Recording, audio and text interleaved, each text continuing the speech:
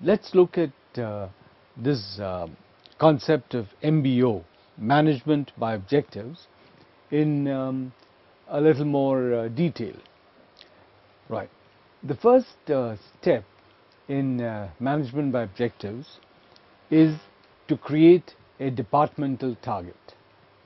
Now, this departmental target must be something which follows from the corporate target, right?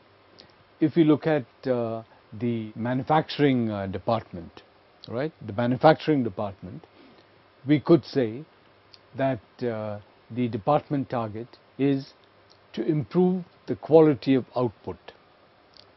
Now, this is something which has come from the corporate objective. The corporate objective might well be to enter a new market segment, and the new market segment might have more demanding customers. Hence, quality standards within the company need to necessarily improve. So, from the corporate objective, we come to the departmental objective, right? The departmental target, which is to improve the quality of output. This is step one. Now, step two is we need to create a sub-target. A sub-target which defines this target in a more operational way, in a more actionable way. Right. Quality of output, one way in which it could be made actionable is by saying that let us reduce the percentage of rejects. If that is our target, if the target of the manufacturing department is to reduce the percentage of rejects, right, that would help it to achieve step one. Okay. Now that this has been agreed on by the department, let's move to step three. Step three, we are saying that this sub-target needs to be broken down into individual manager performance measures. The manufacturing department comprises several functional people, right? There are different parts of the manufacturing process. There are different kinds of functions in manufacturing. So each one of these is represented by an individual. So performance measures for these different individuals must all coalesce into step two, which is reducing the percentage of rejects. Now, once this is done, once we have broken down the sub-target into individual manager targets, the last step in MBO is performance review at agreed time periods.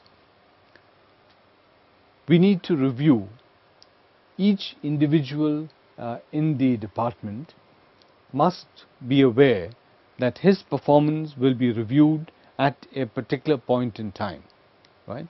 Now, he knows what the target is, he knows what he has to achieve, okay? This needs to be reviewed. So, this is the concept of management by objectives, and this allows the organization to ensure that that hierarchy of objectives we talked about actually operates in practice. Let's see what the gentleman who spoke about strategy implementation earlier, let's see what he has to say about this issue of organizational structure. The corporate organizational structure is often the first thing that's tinkered with to align the organization for the implementation of strategy. Corporate structures are many and varied, and they're set at the discretion of the CEO and the team he has assembled. If you divvy up the strategy amongst the managers, the CEO will likely adopt one or more elements of the following structures. So first you have entrepreneurial structures where everyone is a generalist and the CEO or the general manager of that business unit makes all the decisions. You may have a functional structure where you have specialized roles that are defined and staffed accordingly. The CEO establishes an executive committee for making all the major decisions. You may then get to a point where you have a divisional structure, where business units themselves have resources and manage their own businesses separately. Decision-making becomes more decentralized. A matrix structure is where you have a functional and a business unit structure combined at the same level in the organization. That is to say that employees have two superiors to report to. A functional manager, so for instance the CFO, as well as a business unit manager, which would be the president of, say, a particular division. This type of structure combines the stability of the functional structure with the flexibility of the business line structure. And it's best used when the external environment is complex and changing. So you'll see this type of structure in, say, the aerospace industry. And finally, we have a network structure. And this is an interesting and emerging structure where most of the activities are outsourced to strategic partners, and that the organizational structure is in many respects a virtual organization. It's best used when the environment is unstable and there's constant change in conditions requiring innovation and a quick response. The structure provides the company with the flexibility to cope with change and the shifting patterns of trade and competition while allowing it to focus on its distinctive competencies.